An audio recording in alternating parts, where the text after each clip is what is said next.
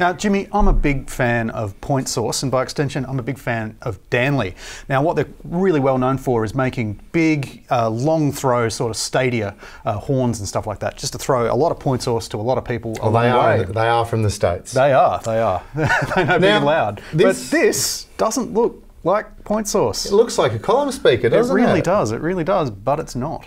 Correct. This is what's referred to as the SBH10 or the skinny bighorn. There is an SBH20 which looks exactly like one of these sawn in half. With a nicer finish, obviously. Now the idea of this is it's a cabinet with about 120, 130 degree horizontal coverage and 10-degree vertical. And the way it works is that what comes out at the front is what you'd get out of the front of a 25-foot long horn. Yeah, now nobody really wants to mount a 25-foot long horn in the middle of their church. Not everyone's got 25 feet. But sometimes you want the result, and the result is that the pattern control and the phase coherence is exceptional. And it is vicious. The pattern control is like a razor blade. It's amazing. Yeah, we actually did some experiments in here where one of us would stand and listen, the other one would tilt it back, and you basically it disappears. Yeah, it's incredible.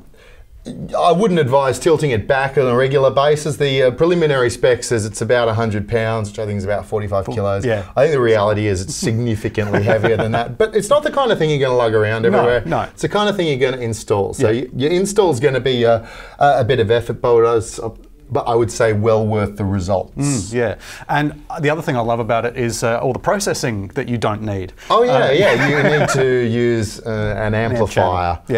We used an 80 hertz roll-off on this. We actually have it sitting on top of a TH Mini sub, which we listen to it just to get the full frequency range. But look, in its own right, it's plus or minus 3 dB down to about 80 hertz.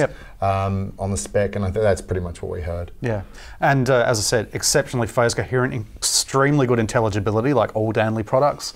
You're not going to get fatigued. Nice. It sounds lovely. It sounds really nice. Yeah, so if you had to put this in a highly reverberant space, which is one of the applications, so traditional house of worship, you basically point it, turn it up, and it's going to be non-fatiguing, it's going to be extremely intelligible, and job is done. Yeah, whereas we're seeing a lot of things that are pattern controlled by interference or by DSP. This is pattern controlled by pointing it where you want it. Point source, love it. Love it. Thanks very much for watching. If you enjoyed the video today, don't forget to give us a thumbs up and share us with your friends.